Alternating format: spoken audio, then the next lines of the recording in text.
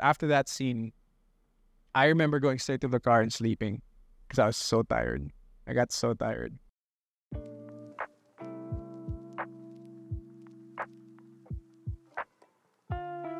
Lalo lang magagalit sa akin si Dalia dahil may gusto siya sa'yo.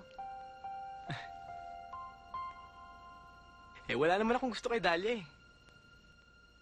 Sa'yo ko may gusto. Oh my God, we were like babies. I remember being so like scared because parang we would always like shoot at night. It was like horror genre every day.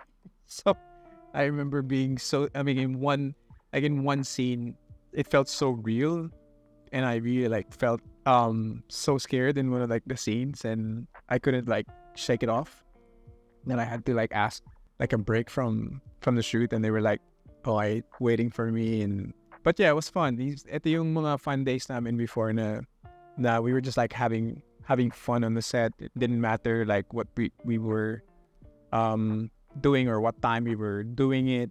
Meron kaming isang scene na there was like a big fan on the set because it was so hot, so we just like had this like big gigantic fan on the set, and I was like chatting with my director Lauren Jogi, and we were talking about the scene, and then all of a sudden nasira yung fan, but the blades were made of like wood, like this big, and then it came off, and then it just like went like here, like behind us both, and we were just like, oh my gosh, we almost died.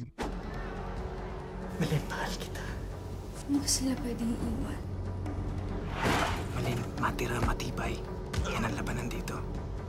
I will never forget this movie because of Johnny Delgado. So I will never forget that scene. So he played a priest, like a troubled priest. I think it was like hustler, like a young hustler, and I had a scene with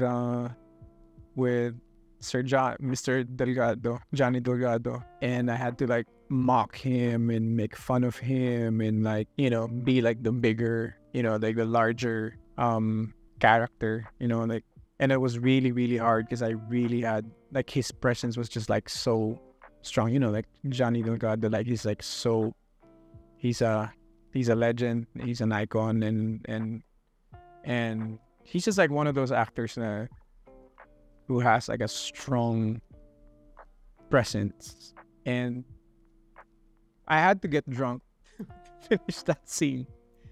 Not naman drunk that I can't finish it. I mean, I was allowed to like calm myself down with a few shots of gin para maka-perform ng maayos, because I mean, I prepared, I did everything, but I remember shaking and being so nervous and excited at the same time. So I like had to calm my nerves, and but I was able to do it. But after that scene, I remember going straight to the car and sleeping because I was so tired.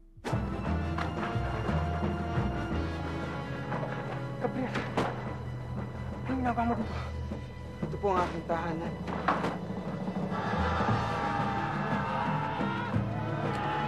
Totally enjoyed this experience working with Anne. I mean, shooting in Baler, and you know, wearing a costume, and you know, I remember we built a church, like that was our set.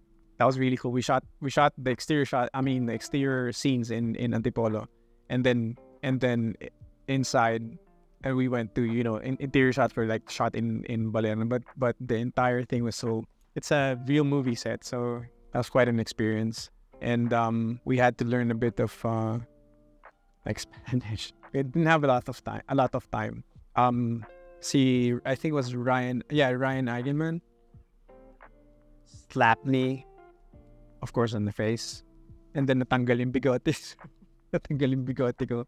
So I think I posted that clip just recently. But yeah, this was one of my favorite films. Wait! Pause ka na naman. Paliliguan na naman kita bago ka mag-assignment mo. Sinasabi ko, kapag nag-aral ka na maigi, scholarship sa magandang college. Yan naman sinasabi mo kapag kumakain This is ka. my baby. This was my first time to co-produce. We received the script without dialogue. This was my first taste of like collaboration with the director, really, and I had so much fun with Ian Lonenos and Bugoy Carino. I'm super proud of this film because it went to so many festivals, and we got to travel with this film, and this was the film that made me realize that I want to keep doing this. I want to keep collaborating. I want to keep producing films. This is my inspiration for now, for this season in my life. So yeah, we're producing a film now. I mean, actually 2 films now, and so I just keep thinking about this film. Oh, ano yung project mo? Ha? Ito, pangit. Di ko matapos-tapos. Ikaw, bakit ka nandito?